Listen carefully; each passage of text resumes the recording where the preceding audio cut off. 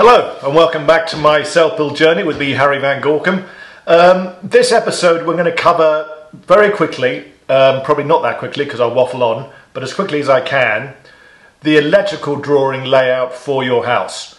Now, Dan Wood, in the stages they do before you do the final plans of everything, you've got to plan where you put all your sockets, all your switches, all your lights, anything that's electrical.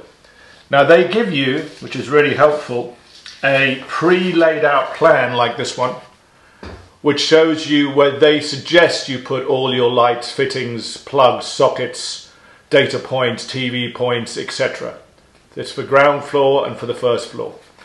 And they also give you a key sheet which lists what each diagram is on the plan they give you, what it's called, and also if you were to add it, how much it would cost you. So they give you a lot of sockets, they give you a lot of electrical points, they give you a lamp and a light in every room.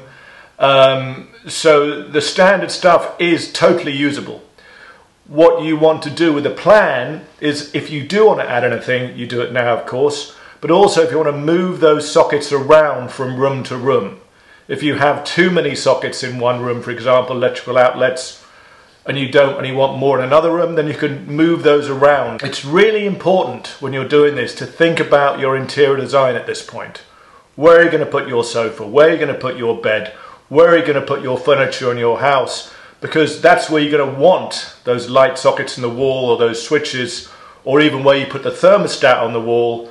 Because if it's in the hallway and you want to put a big cupboard in the hallway there, then the thermostat can't go there. So you've got to think about your interior design at this point when you're doing your electrical drawing layout. Televisions and data points. Now Dan would give you one television and a data point, usually in the living room area, and they pick a wall where they think you'd put the television. You've got to decide where you're going to put your television now, because that's where the TV data point is going to go. If you want to add another television point, it's basically £200 to add another television or data point. Now, one little tip here is that with new satellite services here, for example with Sky, you have a Sky Q control box, and you can run up to 4 televisions in the house off that one box. So you don't necessarily need to have a TV point or a data point. It's all done wirelessly through the Sky TV system. So look at your television provider and see if they have something similar to save you spending £200 to maybe put a television point in the den or study, to put a television point upstairs in any of the bedrooms. Another point to look at is your kitchen layout. Check and double check, because you've given them the kitchen layout already.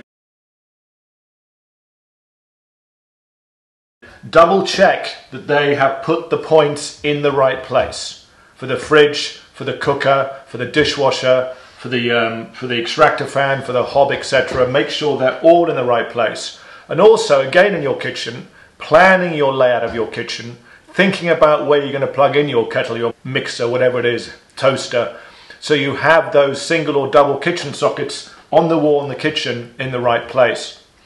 Dan would only give you 2 outside lights, for example, one in the front door and one at the back of the house. So if you want to add more outdoor lights, now is the time to think about where you want to put those. As far as roof lights go, they give you 1 light in each room and they position it. Now again, look at the positioning of that. Otherwise it's basically in the centre of the room. Again, think about the light in the hallway on the stairwell. Do you want the stairwell light coming straight down the stairwell or somewhere else?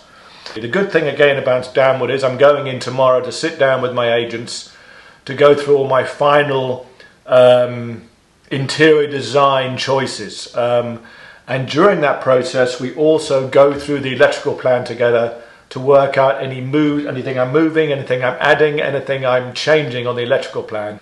Summarizing my advice, really look at the plan, think about your interior design, plan where you're going to put furniture now so you can put the plugs in the right place. Think about moving plugs around as opposed to adding plugs. If you have too many in one room, you can move them to another room. Think about your TV choices. Think about your light choices. And that's about it. Anyway, good luck. Hope it's all going well for you. See you on the next one.